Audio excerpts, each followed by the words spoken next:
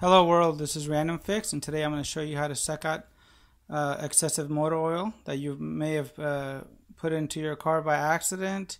Somebody else could have done it at a shop, one of those speedy oil changes or 2-minute oil changers, and I'm going to show you how to correct this without having to get back in the car.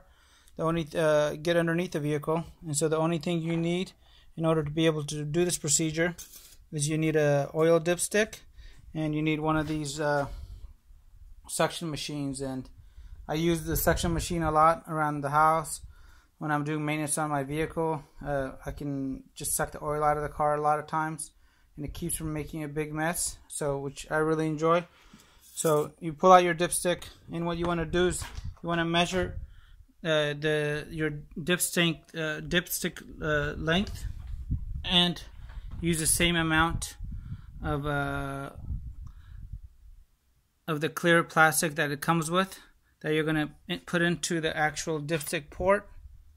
And this procedure works for pretty much any car, and you just insert it, and now you come back to your suction machine here, and you can suck the oil out of the car, and you can see that the oil is coming up right there. And now I just get to the point where I suck out how much motor oil I think is excessive in there. So if it looked like it was a quart too much, I would just suck out that quart and check the level again, wait 10-15 minutes, check it again just to be safe, and there you go. And you didn't have to climb underneath the vehicle. And to get rid of the excess motor oil, you just flip the little lever right here, and you could dump it into your favorite container and take it down to your local automotive parts store, and they recycle the oil for you.